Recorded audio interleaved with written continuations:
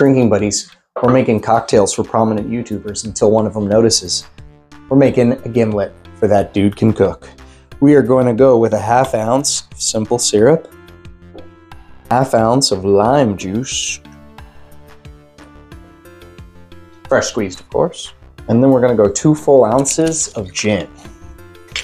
I happen to be using some gin that I home-aged. You could just use regular gin.